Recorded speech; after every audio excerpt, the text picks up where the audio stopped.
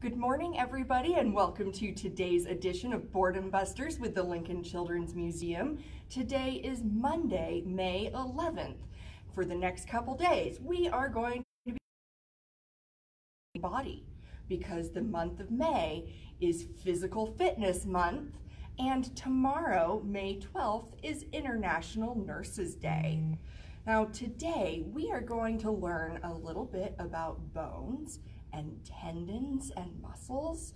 So for our printable today, here we have kazoo and a skeleton. And the skeleton has all of his fingers out just like us. And they're all numbered, so help kazoo count the skeleton's fingers. And then help kazoo help the skeleton do some addition with those fingers.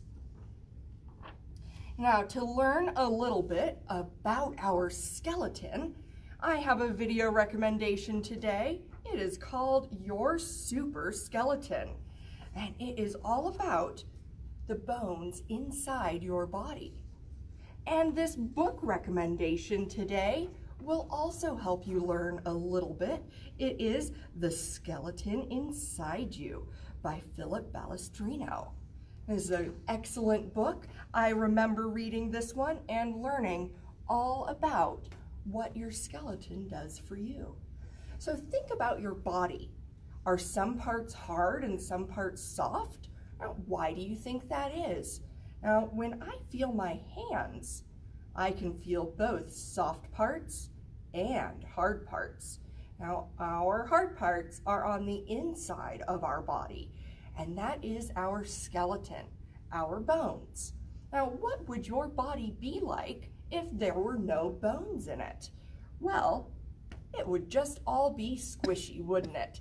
Because the bones are what give our body its shape and structure. And it's what helps you move around. Because if you didn't have bones, you wouldn't be able to walk. Now, let's think about our joints a little bit. The joints are places where our bones have a bending point. Now, there's more to it than just some bones sitting next to each other. There are things called tendons and ligaments that help those joints bend.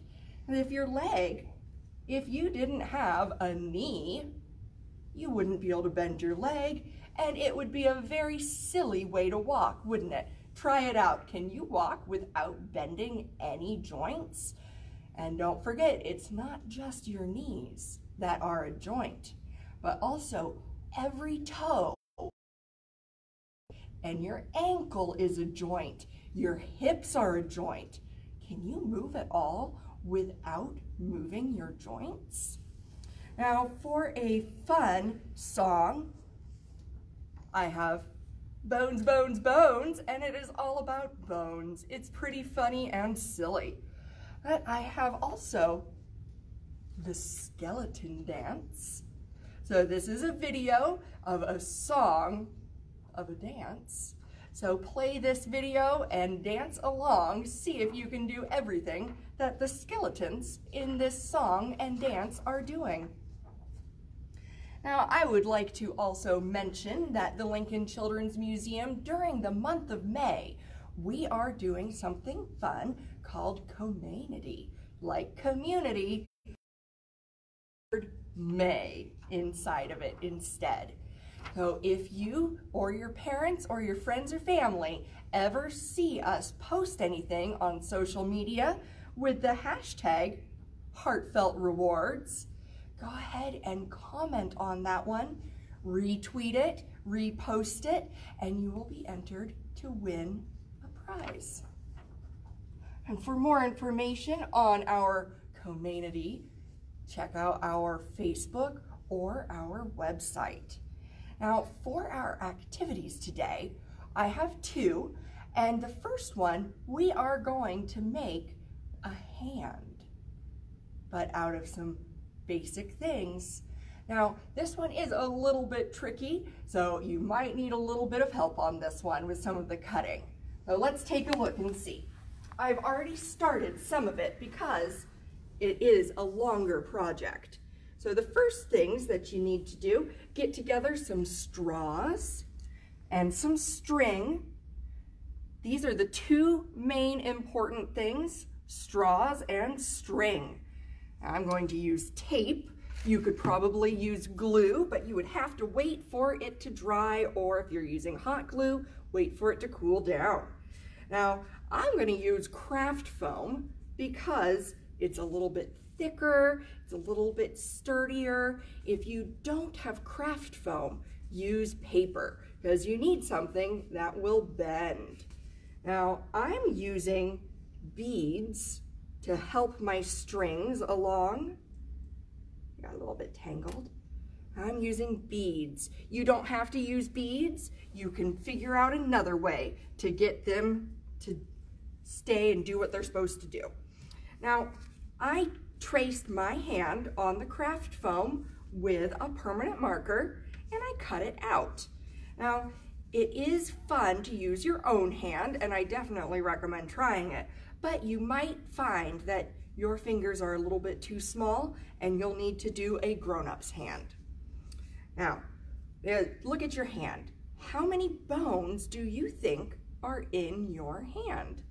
Well, remember, on each side of the joint is a different bone. So 1, 2, 3, 4. 4 for just this finger, and each finger, these ones all have 4, but look at your thumb. 1, 2, 3. Now, inside of your hand in this part, there are even more bones. So these ones are called your phalanges. And they're phalanges whether they're on your feet or your hands. Back here, we have our carpals and our metacarpals.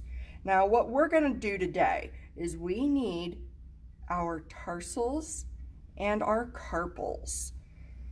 And we're going to make them out of straw pieces. Now, you do need your pieces to be pretty small, especially when you're doing your phalanges. So these ones might even be a little bit too big, because when you get them on here, you want there to be a space in between them. So I'm going to line those up.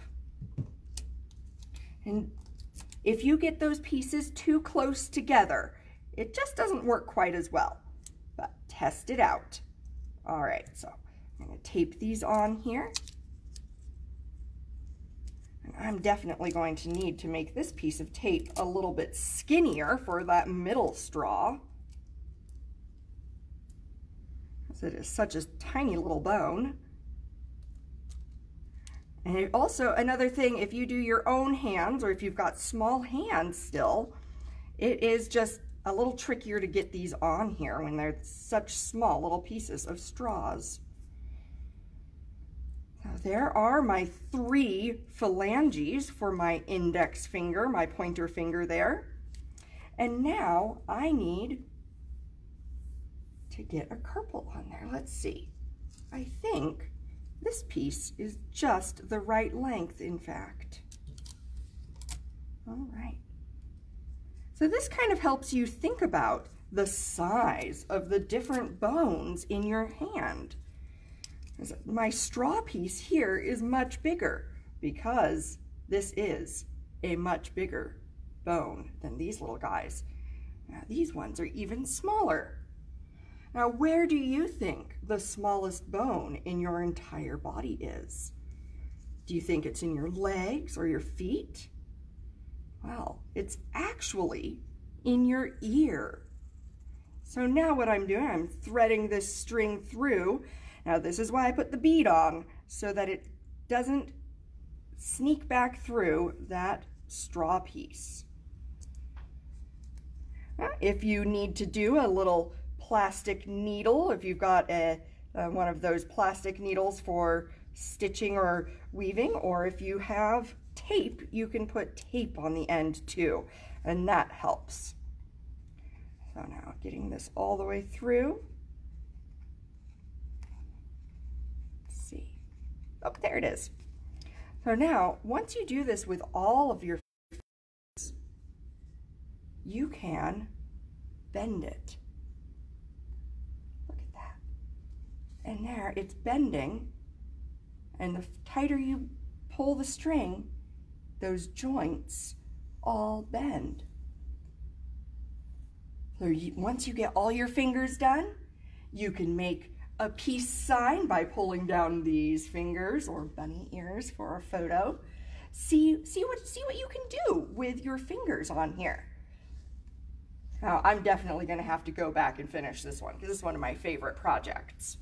Now, if you would like, you can connect a chopstick or a bigger straw at the base here so that you can hold your hand up and pull on your fingers there. Now, another way that I've seen it done is to get another little chunk of straw, put the straw piece down here, and then thread all of the finger threads through there. Then you can make a fist with it. So show us how it goes. Take a picture, post it below, and if you like to paint your fingernails, I know I do, you can paint your fingernails on the back of your hand.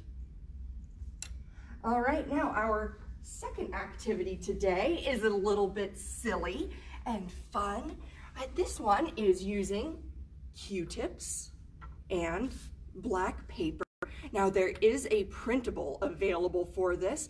I kind of like doing it just with the paper and the supplies and doing it myself. Now, I realize that most of our Q-tips here at the museum, you might remember from our face painting station, we like to have them be fun colors for you guys. Well, are our bones fun colors? They really aren't. They are white. Now, I found some. I think that these ones are supposed to be for makeup or something specific because they're not quite the same. A regular Q-tip just has the same little cotton bud down on the end, but this one has got a little pointy one. This end is bumpy, so I'm sure it has a specific purpose. But this was all I could find that had white sticks in them. So you just need a piece of paper. I also like having a crayon on hand. That way I can draw on my black paper and still be able to see it. Now, look at the pictures for some inspiration inside of our body with all of those bones.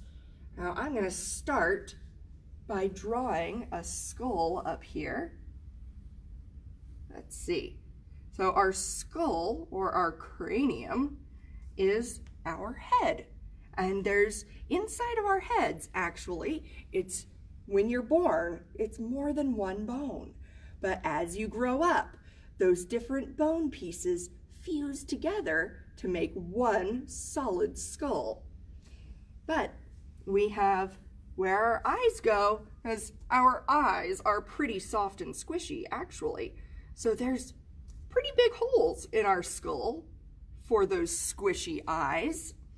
And our nose, now our nose is made out of cartilage. Cartilage is kind of like, it's in between with hardness level. It's not as soft as muscles either. So there's actually a hole where your nose goes. And then we have two bones for our jaw, our upper jaw here. That's where the tops of our teeth are. And that is your maxilla. Then you have your mandible underneath, and it's actually not connected with bones. It is connected with cartilage, and that's where your bottom teeth are. So it's connected up there. All right, now I need to start getting some bones on here.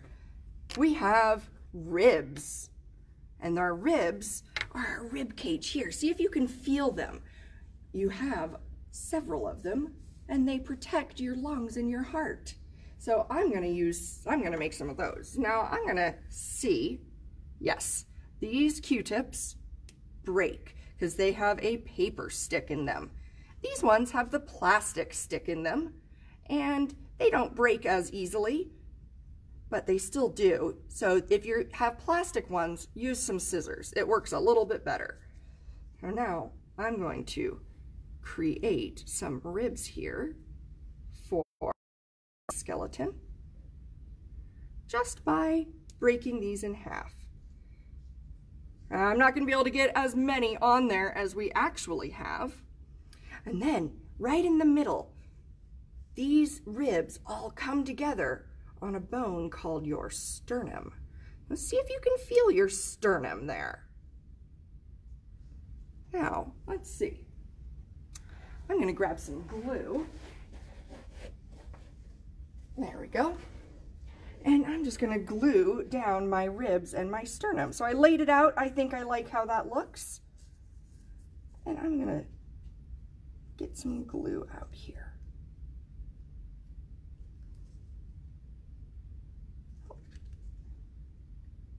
There we go. So there's the glue for my sternum. And I'm going to pull some out for my ribs. Now you can build your entire skeleton using Q-tips like this. Your ribs, your sternum. Now, if you get fancy, you can even put in your clavicle. Your clavicle is your collarbone. Because every single bone in our bodies has its own special name. I remember I had to memorize those when I was in high school. High school health class. So ask the grown-ups, maybe they had to memorize some of those bones too, and maybe they still remember some. So I'm going to stop here for now, but there are so many fun ways that you can do this project, and it's simple, it's fun. All you need is the glue, the Q-tips, and a piece of paper. Now, Miss Katie. Yes, Miss Greta? What musical instrument is the skeleton's favorite? I don't know, what? The trombone.